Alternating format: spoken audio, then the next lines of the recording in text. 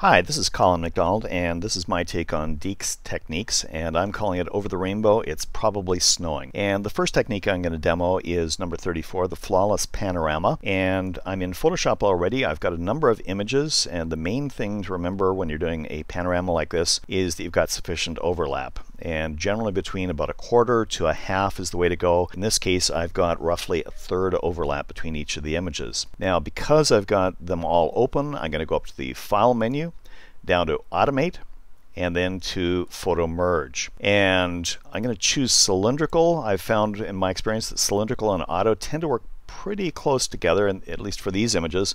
I'm going to add the files that are currently open, and then I'm going to get started with this because it takes a little while. Now, I could be running this from Bridge and then having it go over to Photoshop. I could be within Photoshop pointing to those files, but I just needed to save a little bit of time by having them already open. And so it's going to align the 8 images that make up our composite. Now you can see the overlap that's here, and it's going to do its best to make sure that the tones are the same, and then to create some very, very complicated masks that will give us, I think, a pretty pleasing result. Great. I'm going to pull back just a little bit, and I want to crop in some of my image. To do that, I'm going to do the C key, or go over here to our crop tool. I'm going to preserve as much of the sky as I can, and probably something like that looks pretty good. Maybe about like there, I think will work for me. Hit the return key, and now what I want to do is merge all of my layers together over here. And I'm going to command click on the PC. I'd control click to select the image itself, up to the select menu, and then inverse my selection to select the transparent areas. At this point, I'm going to expand that selection. I'm going to modify it by expanding it. And for the resolution, I've got 5 pixels, tends to work pretty well. I'm going to shift delete, which is to fill. And in this case, I'm going to make a content aware fill. We'll say OK, because that's going to fill each of the transparent areas on this image, of which there are 3, with the appropriate background image. I'm going to drop my selection, Command D, and we see we've got a pretty good looking image right here. A couple things that I want to make note of. First off, if I get full size, I've got a really nice looking image, and if I drop back into Fit in Window, Command 0 or Control 0, maybe take it a little bit more, Command minus, so that I can see what I'm doing.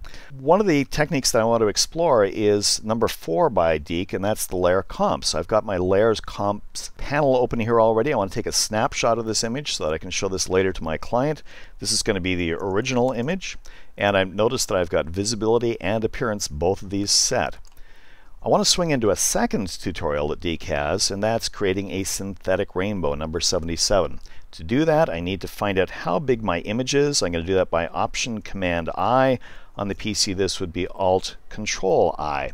I see that it's 3,714 pixels wide, and I'm going to go into my marquee tool, that's M for marquee, and do a fixed size up over here. Normally it's set to normal. I'm going to change it to fixed size, crank in the value that I just grabbed earlier, which is 3714, and a height of roughly 150 pixels, or thereabouts. When I click, what's going to happen is I'll have an area that is going to be selected. Now, I don't want to lay the rainbow on the current crater layer, so I'm going to click on the new layer icon down over here, so anything I do will be on that separate layer. I'm going to fill it with my blend tool over here, B for blend, and up over here I'm going to choose a modified version of the transparent rainbow that we have over here. Deke feels that the magenta is too bright, darkens that down, same thing with the cyan, and added 2 separate colors, an orange and a purple or a violet. I'm going to drag through here holding the Shift key to constrain this to vertical. I'm going to drop my selection, Command D for drop, and now I'm going to do a transformation on this. I do a transformation or a free transform, Command T, Control T on the PC. I'm going to go up here to this icon to warp my selection, and finally over here to choose arc. Now, I'd like to have a bigger arc than this, and so where it's now by default 50 degrees, I'm going to change this to a 90%, excuse me, I said degrees. We'll go up over here to go back to a regular transform, and I'm going to hold down my, my spacebar to pull this down a little bit, just so I can see what I'm working with. And I'd like to make this guy smaller, a little bit further down, and so I start dragging in from one of the top corners But to make this a proportional one, I hold down my Shift key, and to make sure that I'm pulling it from the center, I also hold down my Option key. And so I pull it down maybe something like this so that I can see what I'm doing. I click and drag it into place, and that's looking not bad. I think a little bit more. So again, Shift, Option, pull this in some more, and that's looking pretty good. So I think with that, I'm going to hit the Return key to punch that in. And I need to make this into a smart object. So up over here where it says Layer 1, which I'm going to double click on to call Rainbow, I'm going to click to the right of that and make us into a smart object. So we're in good shape over there. Now I would like to blur this somewhat. So I'm going to go up to my Filter menu, down to Blur. I'm going to choose Gaussian Blur in this case. And let's see what I've got. That looks not bad over here. So I think maybe 20, maybe drop it back a little bit, maybe to 17 pixels. And that's looking good. Again, remember I can change this anytime I want because this is a smart object now. I'm going to also change the blend mode here from normal to a linear light. And that's looking a little bit strong, so I'm going to kill some of the fill, maybe back down to 50% here. I can apply that because I've got an adjustment layer happening on this layer. And finally, I'm going to pull this up a little bit. And what I want to do is get rid of that part of the rainbow that's behind this rock. To do that, I'm going to add a layer mask. I'm going to pull in my brush, make sure that I've got black as the foreground color, start painting away here like this until I get the rainbow away from the foreground area, like that. Again, pull back by doing Command 0. I see that I've got my rainbow in place. And with that in place, I'm going to take another snapshot and call this Rainbow. Now, what you may not know is that Hawaii, in addition to being a kind of a hot place, can also be really cold. Right here we're at 6,000 feet, and therefore it's not uncommon for you to have freezing conditions. So I think a little bit of snow might be appropriate. I'm going to turn off my rainbow. I'm going to add a new layer down over here. And I'm going to use another technique of Deke's, which is to select things on the basis of color. To do that, I'm going to go to my Select menu and choose Color Range. And what I'm going for are the red areas in my image. I can adjust the fuzziness to select more of the red or less of it, but this looks not bad from the preview that I'm getting here.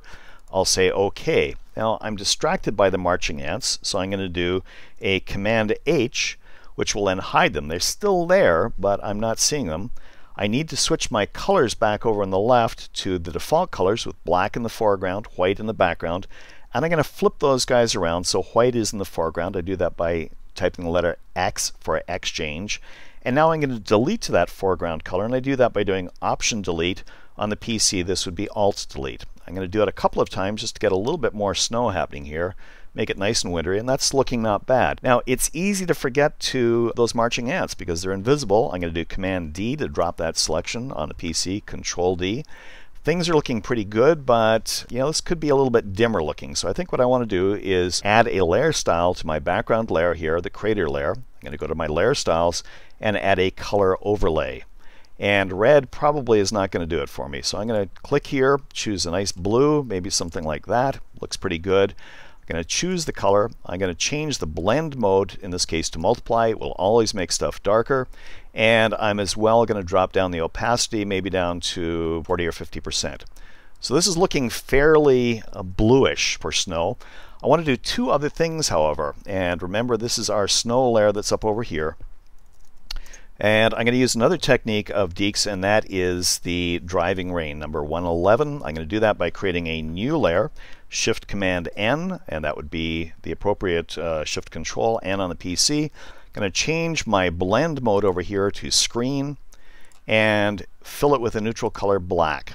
That sounds pretty good. We don't see any effect, although we can see in the upper right hand corner it is that way. I'm going to go up to the filter menu, down to noise, add some noise here. And that's looking actually not too bad. So I've got about 60% Gaussian blur and monochromatic. I want to add some motion to this, so up to the filter menu, down to blur again, and this time for motion blur. And I've got this going at a 45-degree angle and a degree of 6 pixels. We'll say OK. And I've got a pretty good looking image right here, of which I'm going to take one more snapshot and call this snow. Now I can cycle between the three that I've got, my rainbow, the original, and finally our snow layer. And that's it. Thanks.